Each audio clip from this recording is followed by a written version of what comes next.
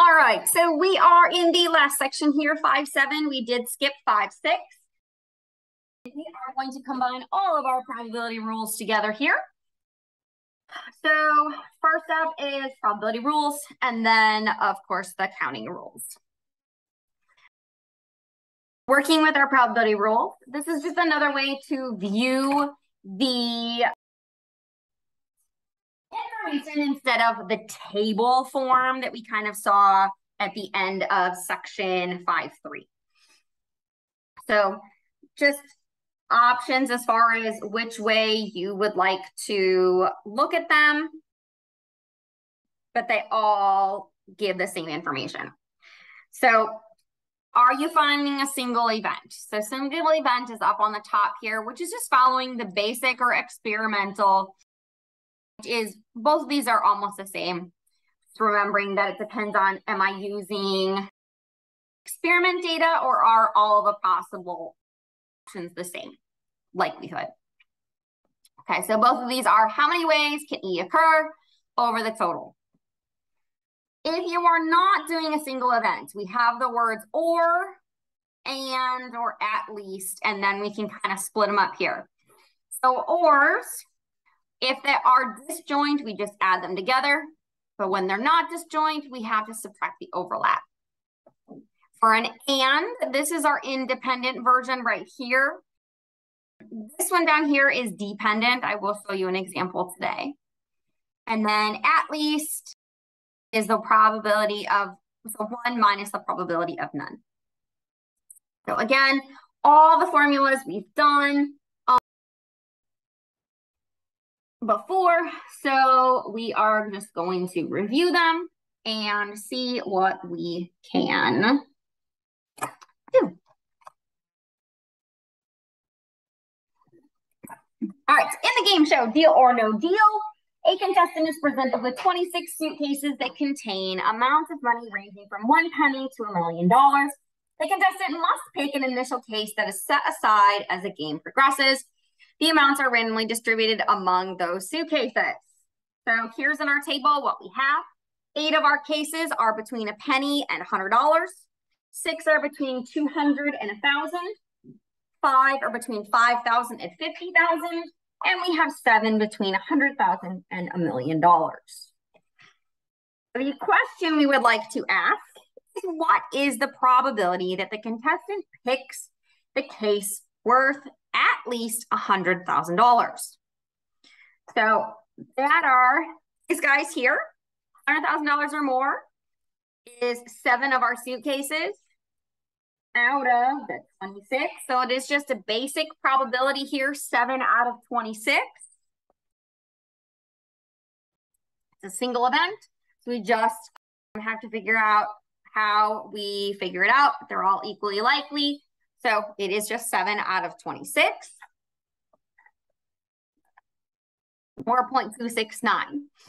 0.269 is just about 27%. So if I were to repeat the game 100 times, about 27 of those would have chosen a case that is at least $100,000. So $100,000 up to $1 million. According to the National Constitution Center, 18% of Americans trust organized religions. In a random sample of 3 Americans, what is the probability all 3 trust organized religion? Okay, so we are no longer doing a single outcome. We are choosing 3 random Americans. So the probability the first agrees is 0.18. The probability the second one agrees is 0.18, as well as the third. If I multiply all of those together, I get 0.006. Okay, so this is a multiplication question. This is the probability that all agree. 3 Americans are randomly selected again. What's the probability that at least one does not agree or trust organized religion? Okay, so at least means we take 1 minus the probability of one trusts the organization, at least one does not So probability of, is actually what we just did here, of all agreeing.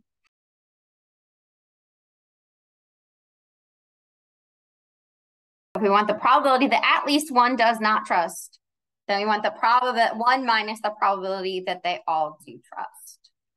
So 1 minus the value we just got gives us 0.994. So it'd be more likely, it's not going to be likely to be able to pick 3 Americans and find that they all trust an organized religion. You're much more likely to have 99.4% more likely to have 1 or more that don't believe in that or trust in that organized religion.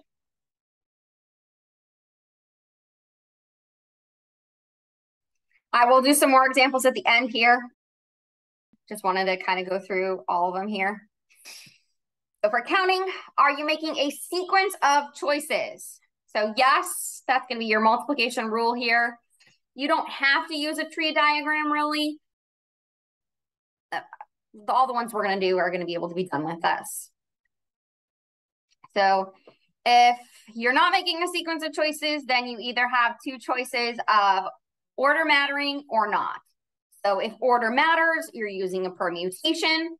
If, however, your options are not all different, we go down here. If there's no order, we use a combination. So again, all of these different things just kind of working together to figure out which is which, how do I know, and just kind of working through all the examples. The Hazelwood City Council consists of 5 men and 4 women. How many different subcommittees can be formed that consist of 3 men and 2 women? What I need to do is I need to pick the men, and then I need to pick the women. But in order to do this, we're also using a combination. So it does not matter how I pick the men. It does not impact how I pick the women. So what I need to do first is figure out how many ways I pick the men and then how many ways I pick the women. And because it's an and, 3 men and 2 women, we're going to multiply the 2 results together. We have 5 men, of which we want to select 3. 5, 2, 3. We have 4 women, of which we want to select or choose 2 of them. Once I get the results, because there is an and, I'm going to multiply the 2 together. On the next slide, if we were to type in 5, choose 3 in a calculator, we are going to get 10. Doing the same for the women. There are 4 women. We want to choose 2 of them. The ways we do that is 6. Then to get the total of number of ways to get men and women is to multiply those 2 results together. So 10 times 6 is 60.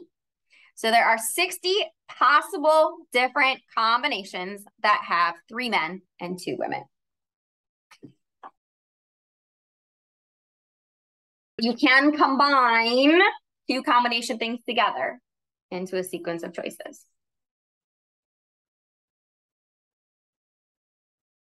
The Daytona 500, the season opening of the NASCAR event, has 43 drivers in the race. In how many different ways could the top 4 finishers, first, second, third, and fourth place, occur? We need to find the number of ways. So clearly that's a counting problem. And this one is order matters, okay? So we need to find the number of ways to select the top 4. I would follow my permutation is usually what I do. That's where I usually go. I have 43. I want to arrange the first 4. That is a permutation.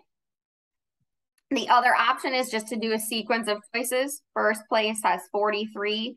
Second place has 42 then racers, 41 racers for third, and 40 racers for fourth place. Both are actually the same exact thing. It will give you the same exact answer. Both give you 2,961,840. If I have 43 racers, there are that many ways to pick first, second, third, and fourth place.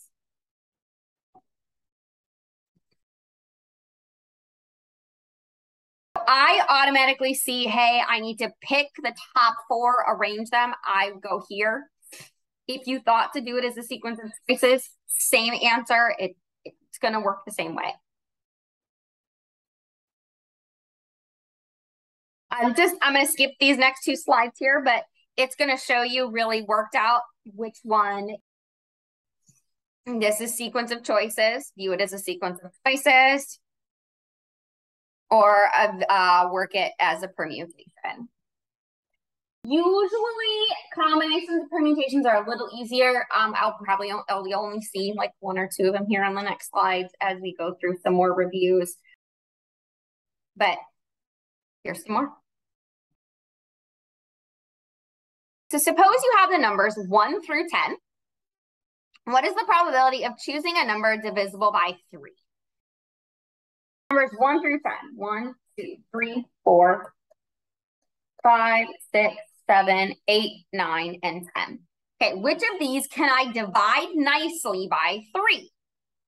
Well, 3 divides by 3, 6 divides by 3, and 9 divides by 3. Okay, this is just a basic probability. I have 3 choices out of my 10 that work to divide by 3. Or you could leave that as 0.3. What's the probability of choosing one of the following? 4, 7, 8, 10. Well, that is 4 choices out of our total 10, or 0.4.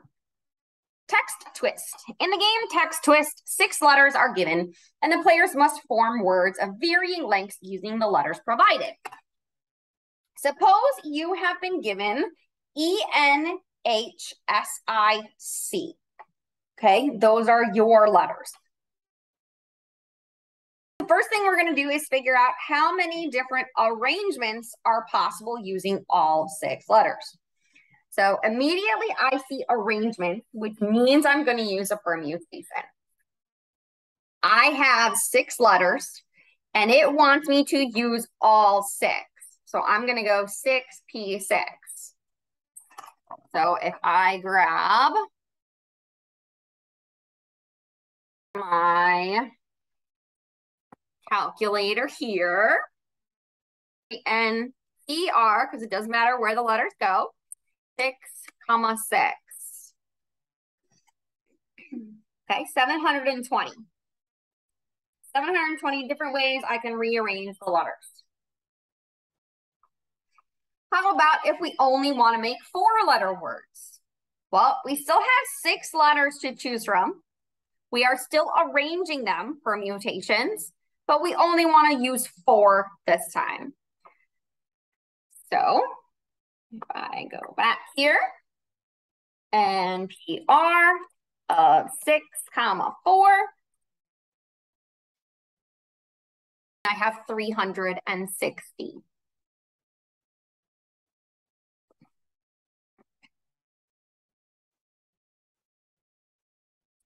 All right, next one.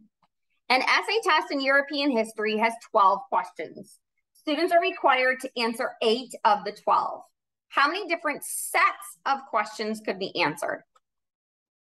Okay, keyword here is sets. It does not matter the order that I answer the questions. I just need to answer 8 of the 12.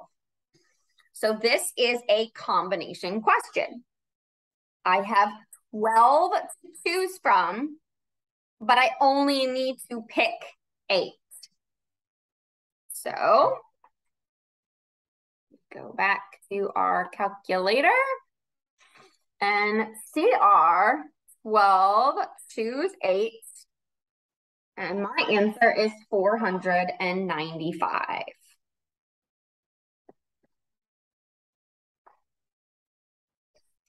If the 2011 Hyundai Genesis has 2 engine types, 2 vehicle styles, 3 option packages, 8 exterior color choices, and 2 interior color choices, how many different Genesises are possible?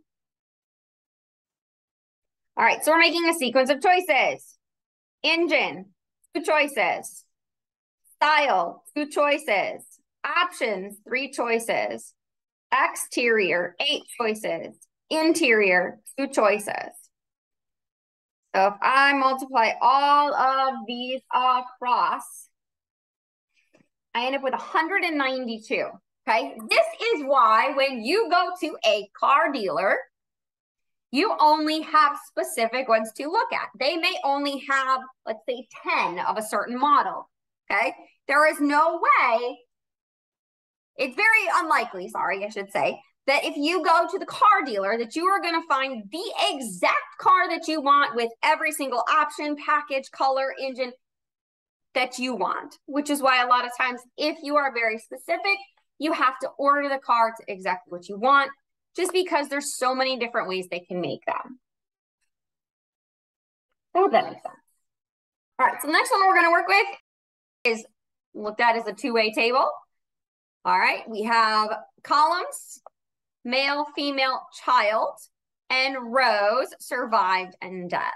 Okay, this is data from the Titanic of if you were male or female, how many survived, died, for and also as well as children. Okay, so lots of different questions that we are going to answer here. First one is, what is the probability that a passenger survived? Randomly selecting a passenger that they survived. Okay, well, there are 711 that survived out of 2,224. So you can leave that. You don't even have to go to a decimal. It really doesn't matter. If you want it, I will give you the decimal equivalence. It's 0.32. Next one, what is the probability the passenger was a female? I'm going to alternate colors just so they don't get confusing here. So females, there were 425 females out of that 2,224. Again, you can stop right at that fraction or change it to a decimal just in a calculator. 425 divided by 2224, 0.191. All right, next one. What is the probability that the passenger was a female or a child? Or means I need to add. So females, 425 plus children, there were 109, still out of that 2224. So if I combine those two values, that gives me 534 out of 2224. And that is 0.24. What is the probability that the passenger was female and survived? So I'm looking for female survivors. That is this right here. Female and survived is 316 out of the total 2,224. This one is 0.14. All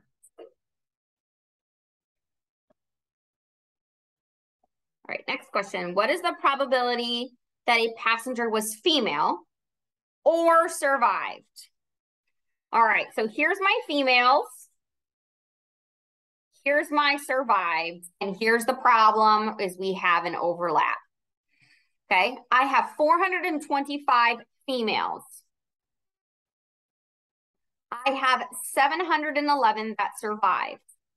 Okay, but I have 316 female survivors that were counted twice. So I need to subtract that out. So if I take 425, add 711, and then subtract 316, that's 820 out of my 2224.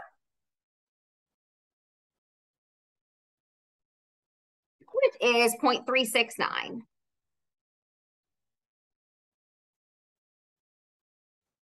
A female passenger is selected. So we're no longer, this is different. So this one said, what is the probability that the passenger, the passenger, the passenger, the passenger, the passenger? This is now saying, what is the probability of a female passenger? So now I'm only working with females. What is the probability that she survived? Okay, so we're only working with females. There are 316 females that survived out of the 425 total females. That is a 0.744.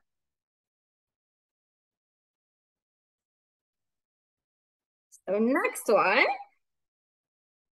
is if a child passenger is selected. So now we're only working with children. So what is the probability that the child survived? So survived, 57 children survived out of 109 total. So 57 out of 109 is 0.523. If a male passenger is selected, so this time we're only working with males, what is the probability that he survived? Well, there are 338 males that survived out of 1,690 total. And that one is 0.20. So, question. Do you think that whole phrase, the adage, that women and children first, was followed on the Titanic? Does it look like more women and children survived than the men? And if we look at these, 74% of the women survived, a little over 50% of the kids survived, and only 20% of the males survived. So yes, we really do have evidence for that. We can really say that there were a lot more, you were a lot more likely to be saved if you were a woman or a child. That was adhered to. Last question here is, suppose two females are randomly selected. What's the probability that they both survive? Okay, so just following basic probability here, we know that a female survival rate was 0.744. And we want to randomly select two of them. So 0.744 times 0.744 is going to give me 0.554. So this had a whole lot of probabilities combined. Basic probabilities, disjoint probabilities, ones with overlap, and then some multiplication probabilities down here. Because of a mistake in packaging, a case of 12 bottles of red wine contained 5 Merlot and 7 Cabernet, each without labels. All the bottles look alike and have an equal probability of being chosen. 3 bottles are randomly selected. What is the probability that all 3 are Merlot? I have to pick 3 bottles that are Merlot from my 5. So that should be a clue that we are going to use a combination here.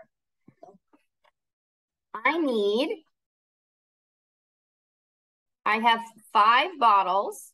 I need to choose 3 of them. 5 Merlots, of which I need to choose 3.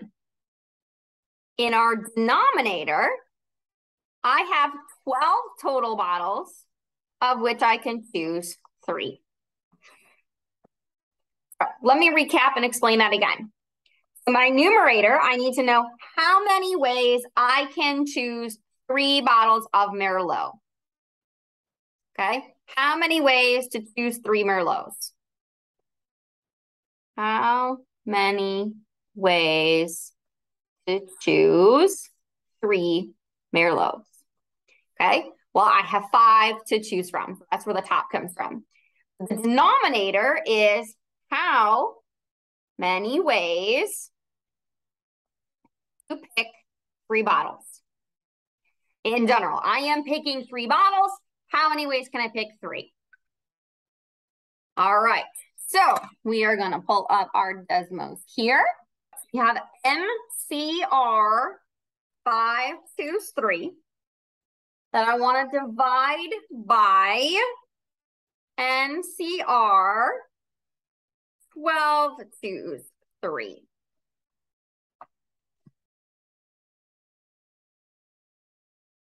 Here's our answer. 0.045 is the probability that I'll pick all 3 Merlots.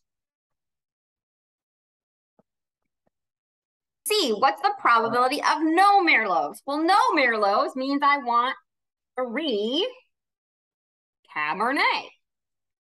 Okay, so my top now is how many ways do I choose 3 Cabernet? Well, there are 7 Cabernets of which I need to choose 3. My denominator is still, I have 12. I want to choose 3 of them. So that denominator has not changed. All right, so NCR 3 is my numerator. And I'm going to divide that by my same denominator of 1223. And I now have 0.159. 0.159. This one here is that multiplication that is not independent. So I'm going to show you kind of how you would do one of these. Just because when you're doing your probability project, some of you may have an instance where you're doing a deck of cards and you're dealing them out, and you may see something like this. So suppose that you draw 3 cards without replacement from a standard 52 card deck. What is the probability that all 3 are aces? What's happening is you're drawing 1 card, you're then drawing a second card, and then drawing a 3rd card. And I want all of them to be aces. So to get started, my first card, there are 4 aces out of 52 cards. But once I take that ace out of the deck, I now only have 3 aces left, and I only have 51 total cards because that 1 card was pulled out. So I now have 3 out of 51 for my second option. This is considered a dependent probability. The probability that I draw my second ace is impacted from already pulling an ace out. Then the probability of pulling a 3rd ace has been impacted by the previous 2 aces being drawn. So I now only have 2 aces left, and I've already pulled 2 cards out, so I have 50 remaining. Okay, so just to give you an idea here, if I needed to enter these in, okay, 4 out of 52, arrow over, hit the multiply button. 3 out of 51, arrow over, multiply, 2 over 50. 0.00018. Very, very, very small chance that this would occur. So 0.00018. Was it 3 zeros? I think it was 3 zeros.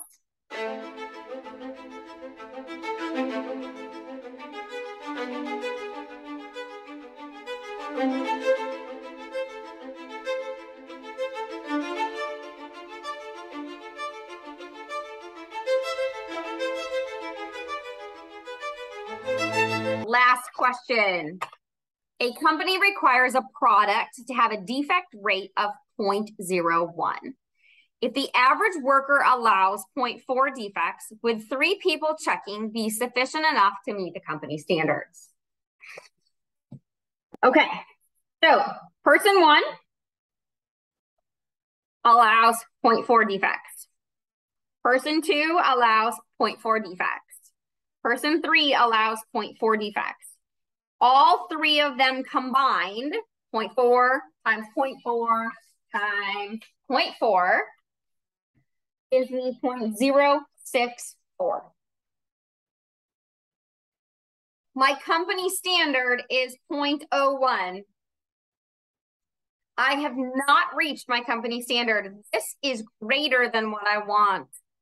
So no, it is not enough. Okay. One thing we could do is we could check, hey, does one more make it? Well, let's see. If I times by another, not 0.04, times by another 0.4, does it work? So we can go here. So we have 0.4 to the third was 0.064. So what if I add another one? What if I do another one? 0.4 to the fourth. Okay, nope, I'm still not below 0.01. So let's see, 0.4 to the fifth. Is 5 enough? It is not. It is 0.01024 because there's more numbers after there. It's not enough. I would need 6 people to be checking this product. You can send it to me in email. I will check your questions, your math, anything you want in order to meet my quality standards. So that is the end of probability. Again, kind of mentioned that probability project. If you guys are having questions on any of that stuff, please email me. I have no problem in reviewing your project before you submit it to me.